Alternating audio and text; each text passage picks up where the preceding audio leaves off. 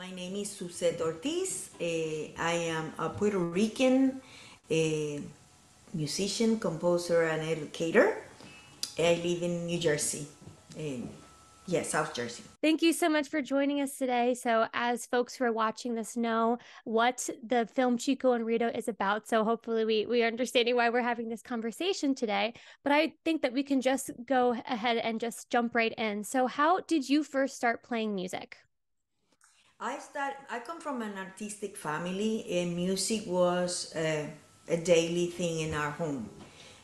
But I was the only one that chose uh, music as a career. So I really started maybe when I was 4. My parents would play music, and they had given me a small piano, and I started figuring melodies on the piano, and then they saw that I had that passion, and they trusted me so well. They got me my first piano was I was only 5, and back in the day there were no teachers for young people, but down the street there was a Cuban teacher who said she will take me, and that's how I started. I never ever stopped playing.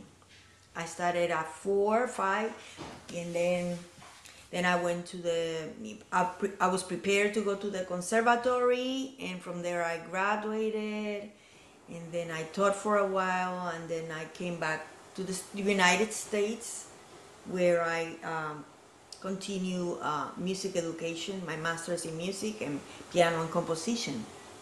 Amazing. Thank you so much. So, throughout your musical and educational career, did you have any influences or maybe some highlights that you wanted to share from your experiences? Absolutely. My influences are really vast due to my father, especially. He said, if you want to be a musician, you need to be well rounded, you need to listen to all kinds of music. I was classically trained first, so my ear was just into that. But my father would play a lot of Cuban music, a lot of salsa, and I used to pick up things by ear, but in the beginning I wasn't feeling it. I was more into the classical, choral, opera.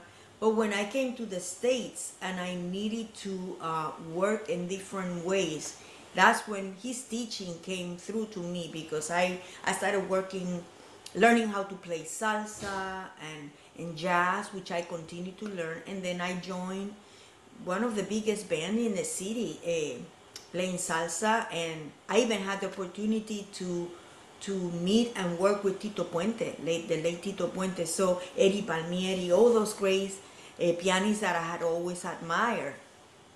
So yes, my influences are really vast, but it's due to my father, because he said, if you're gonna be a musician, you must be well-rounded. You must learn about different styles. So when you don't have work on this area, you have work on this area, and I treasure that forever. That's amazing, and what a fantastic approach. That's great. Thank you so much for sharing that. Now you're talking about the importance of knowing and different styles from different places, but specifically you did mention Cuba and Cuban jazz and salsa music. Can you talk a little bit more about your experience with that and maybe why you feel like that specific music is so important? Yes. Cuban music is amazing. I had the opportunity to travel to Cuba twice to study, and the second time I went to perform with an all-female band. I first started listening to Ernesto Lecuona, that came from the classical style, but then he is also considered one of the beginners of jazz players, you know. And then I got into other great pianist composers like Gonzalo Rubalcaba, Chucho Valdés, Bebo Valdés, you know, and it really touched me. And then I started paying attention. Most of this music was not written, you know, they're musicians of heart. Then later on, there has been people who have been transcribing, and I think these Cubans are amazing musicians, you know, and they have like music, but that's how I started, you know, with the Cuban. So I have really strong Cuban influences, and my music, when I compose, you will hear those influences, the Afro-Cuban and Afro-Puerto Rican. It's a blend. So I don't know if I answer your question, but yeah, those are my influences. No, absolutely. And I'm sure that's going to be a wonderful tie into this film, especially given the subject matter. So thank you so much for sharing that. Could you speak a little bit about the impact then that this music, specifically if it's jazz, salsa, piano, Cuban music, what kind of impact does this music have on Latin and Hispanic culture? Um, well, see what happened. It the biggest thing I see is how people of all races have embraced this. It have built a beautiful community because like Afro-Cubans, Afro-Puerto Ricans, I call it Afro because of our influences of three cultures in us, African, Indian, European, okay? But so the jazz that have this nuance of swing and all that now have been influenced by these delicious, if you will, syncopated rhythms that are unique, nothing like them. And for example, the best example, one of my favorite composers, it was George Gershwin, and one of my pieces was Rhapsody in Blue. So Ernesto Lecuona, for example, he was so inspired by this music that he wrote another piece, kind of like in that classical slash jazz, called Rapsodia Negra, kind of like an answer for Rhapsody in Blue, and that really blew me away. And I continue to study this. I haven't finished my studies on this, and that's why I love these opportunities because it made me go back to my notes. And now that an adult and I can see things differently, it really sink in. So to summarize, this music have really worked in such a way that it have touched everyone, where every race, it doesn't matter who you are, can be playing this music as long as you get the rhythms because they're tricky. You have to work. If I show you down on my piano, I have a bell because when I practice, I play the bell just to make myself tighter. But it just brings people together. Beautiful community, yes. Wow, that's beautiful. Thank you so much for sharing that. So you're talking about your background and how and in composing and in music and how you got into this. How did you get into teaching? I came into teaching by an accident. I think teaching shows me. When I graduated from the conservatory, I had really blown my chops. I had studied so much that I injured my right hand and I could not play for 2 years. Back in the day, we didn't have the technology and the new medicine advances where they would tell you, oh, this can be fixed. They have told me I couldn't play again, and my world fell apart.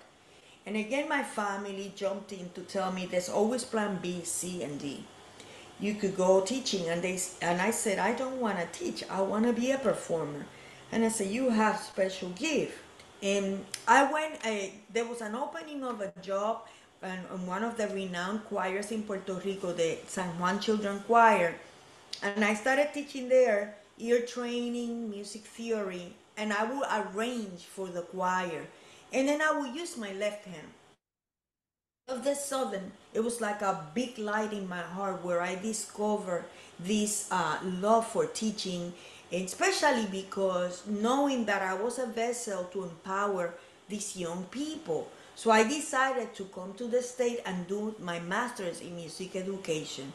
And when I was getting ready to return to Puerto Rico, I was called to work in the city of Camden as a bilingual resource music teacher, where I use music to teach our students, immigrants, English through music. And after that, that was history. I founded a choral program, and I had my kids travel all over the world. We went to Ghana, we went to Italy, Prague, Poland, Puerto Rico, and then we went to all of the states. And what made it big was that these kids were from a city that is very poor, where they haven't even crossed the bridge to go to Philadelphia. And they were empowered by music, and I was empowered by teaching. As a matter of fact, I think that teaching changed the way I look myself as a performer. I don't think anymore about impressing somebody, but rather expressing, because I really want people to understand. When you're a teacher, you work to have the students understand the concept that you're sharing. When you are a performer, very few performers are conscious that you're sharing, and they just stay in their own world and impress. So I am glad that my life was changed is with teaching, you know. So basically, teaching came as an accident, but it became a blessing in disguise. Incredible. Thank you so much for sharing that. And one final question. I know we had been talking about your experience with your students.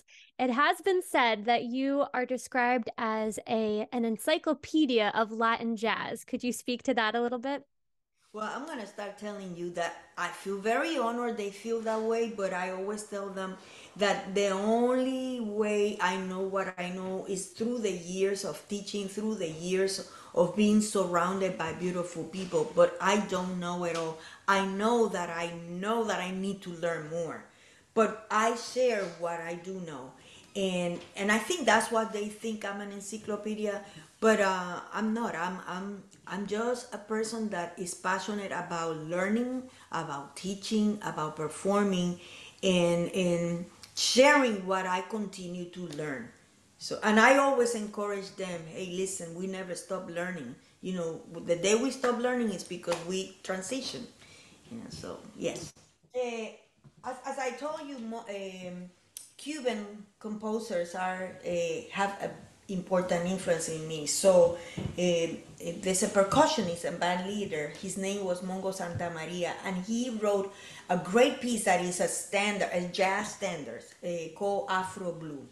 And I was asked to arrange it for the birthday of John Coltrane, that who made this piece also famous.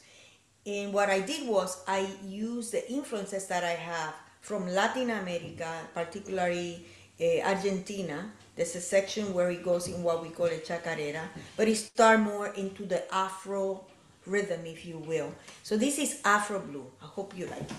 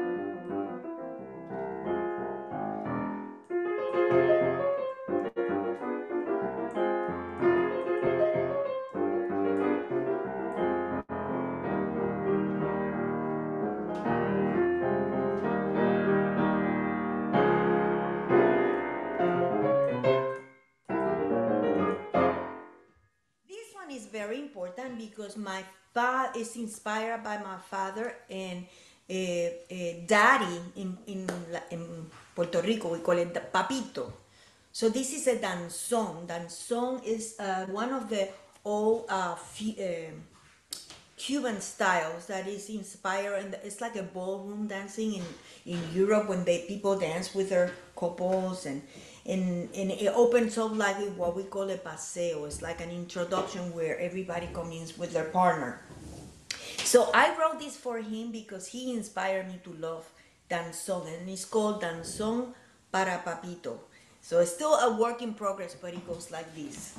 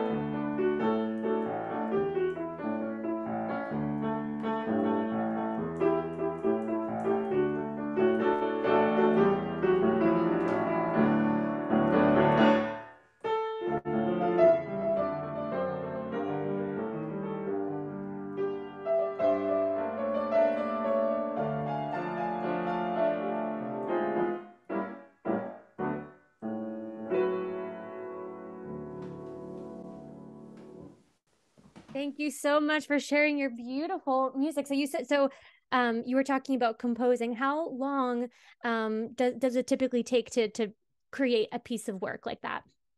It depends. Sometimes it takes a long time. I met this beautiful singer, Jill Scott. And I borrowed something she said to me one time. I am not a microwave composer. I am a conventional oven. And I feel the same way. Sometimes it comes like I wrote a song for the university choir, and it was over one night. But the editing takes a long time. This piece I have been working on since October, and I premiered the piece in March. But I'm still working on its the different sections. So it depends on because as creators, we create something and all of a sudden we go back and say, wait a second, I could do this here. Just like an artist, like somebody paints or somebody that creates a sculpture, they can walk away and then come back with something better. So it depends. As long as that we're able to share the message, that's the most important thing. If people wanted to learn more about you, I know that you also perform in the area and close enough that we should be promoting where you're performing. Where could people find more information about that? On my my website, SuzzetteOrtiz.com. Also on Instagram, I'm under Suzzette Ortiz. My performances are placed there. Amazing. Thank you so much.